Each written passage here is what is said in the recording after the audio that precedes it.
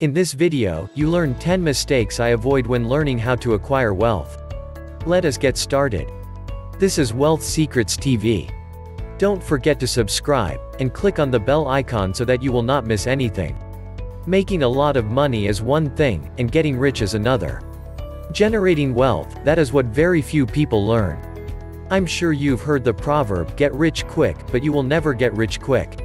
High respect and attention to their money, knowing that nothing can happen without attention. Let me see someone who doesn't care about their money, and I'll show you someone who doesn't have enough money. The rich also run away from the mistakes of workers and the rich. However, making mistakes in life is part of the learning process. We all make mistakes and, when we try to learn from them, we do not repeat. Mistakes of money are a relatively difficult area for many people. This is very difficult for young people. I write from personal experience. Here are some common money mistakes I avoid. 1. Trust without test. One of the mistakes I avoid while learning to generate wealth is trusting people because I love them. I have a friend who naively trusts a group of people he knows.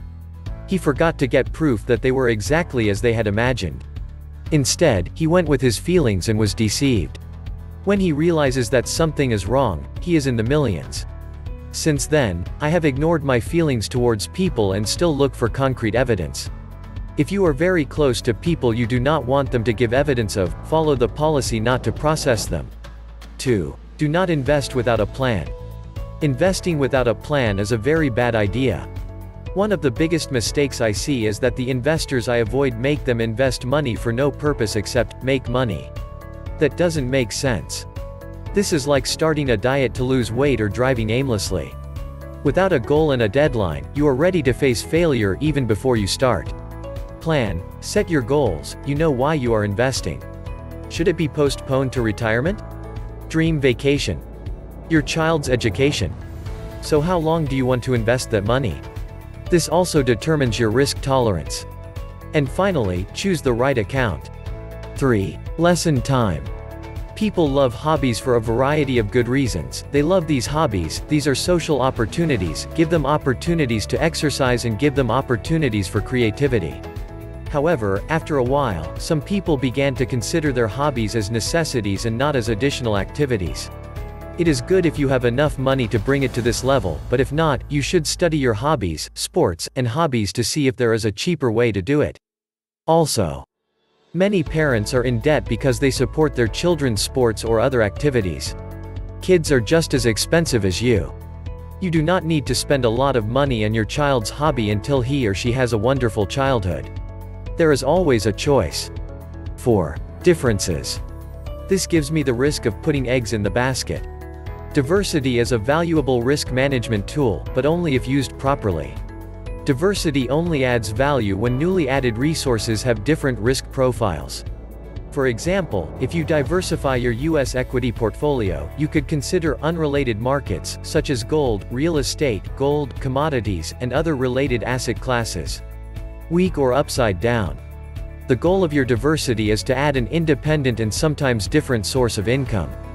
This can reduce portfolio risk and may increase overall returns in combination with other investment methods. 5. Do not pay attention.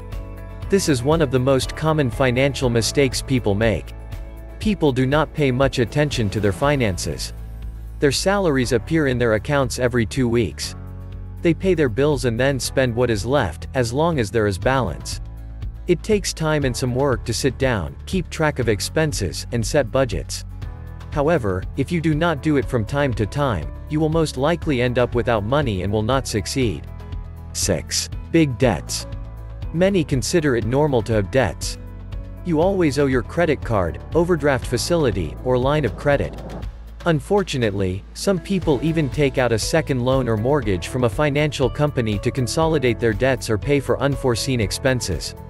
The problem with such debt is that it is usually costly.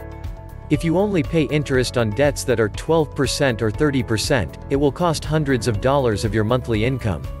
If you add the principal of payment, this debt can quickly absorb most of your disposable income. 7. Economy. It is impossible to create real wealth simply by saving money. Banks only pay 25%, it can take up to 40 years for your money to grow 10% if the interest rate stays the same. Most importantly, inactive money always needs an emergency for funding.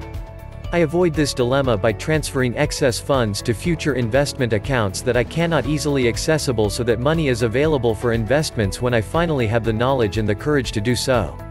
I was discouraged, but it made me work harder. 8. Buy I want. It's as simple as ABC, but most people repeat this mistake. There is a difference between will and need. Don't spend your money buying what you want. Something isn't necessary. For example, you have 10 jeans in your closet. Not only are they there, they are in good condition, but you still want to buy more. I'm not saying that you can't buy things like that, but if it's not that important, don't buy or save that money for anything more important. 9. Do not be with parents for financial aid. This is a tough decision. A large number of young people still rely on our parents' money. This does not encourage us to think consciously and specifically. To achieve financial freedom, discipline, and the willingness to survive difficult times are required. With most students nowadays completing large student loans, the added pressure to start a life, manage expenses, pay rent, and save enough to settle is huge. Next, you should contact your parents for financial help. It gives you big problems and deprives you of life lessons in personal finance. When you need it, decide to let go of something. You sacrifice an aspect of your lifestyle to meet your needs. This is the key to long-term personal finance success. Don't always rely on your parents, cousins, or good friends for financial support. 10. Borrow money. You have to be careful with that. When you borrow money from people around you, your relationship is not just money. The two most common reasons why people borrow money are education and marriage. The average wedding cost for an American wedding is $35,000. Student loan equivalent. Everyone wants a wedding that has all the bells and whistles, but what about the price? Very expensive. So people spend all their savings or borrow more money. This subtly stretches them, and ultimately the relationship is risky. As I said, there is always a choice. Stick to your budget or go to a bank.